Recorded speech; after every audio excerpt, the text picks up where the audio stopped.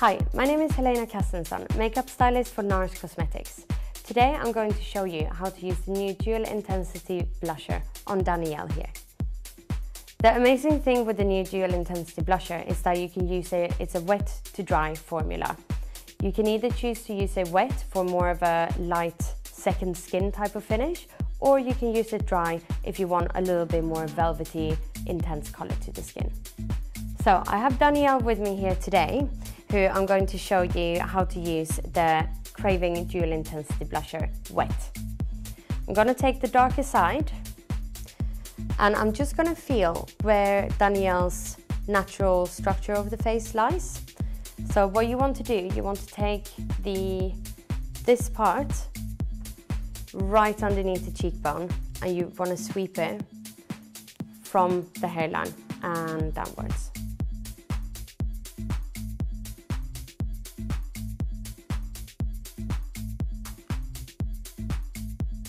I'm just going to dust a tiny bit, just buff it up into the hairline to create that all over summer bronze. Just sweep a little bit, just on the high points of the nose, so the skin looks a little bit more sun-kissed.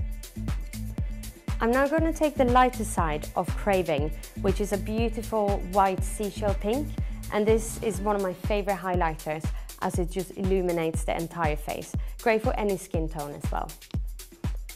So I'm using the brush wet this time, and just on top of the cheekbone, I'm gonna apply this almost like a C shape, just around here. And this is what really creates that beautiful metallic effect that you want for summer. Just gonna add a little bit of highlighter above the eyebrow, on top of the cheekbone, almost like a C shape, because that will contrast with the warmer color we applied underneath and makes all the features pop and come out a little bit more.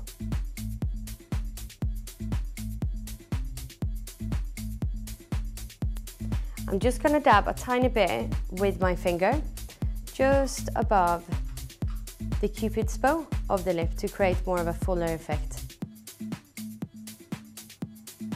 And a tiny bit just underneath, just to make the lips even look fuller.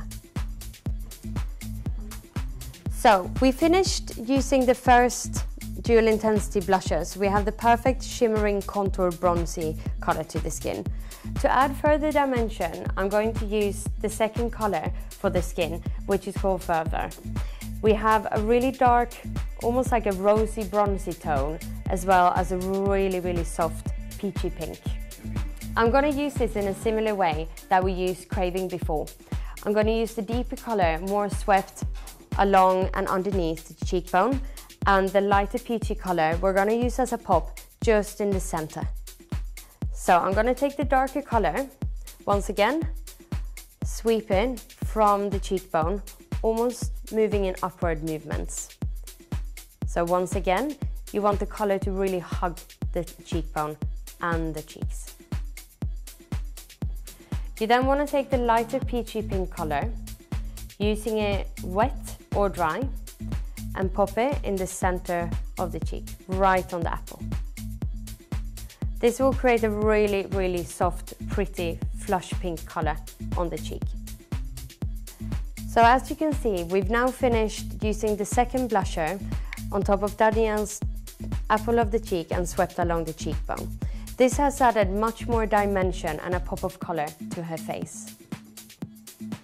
So we now finished the look. We've used 2 blushers and 1 brush from the Dual Intensity range.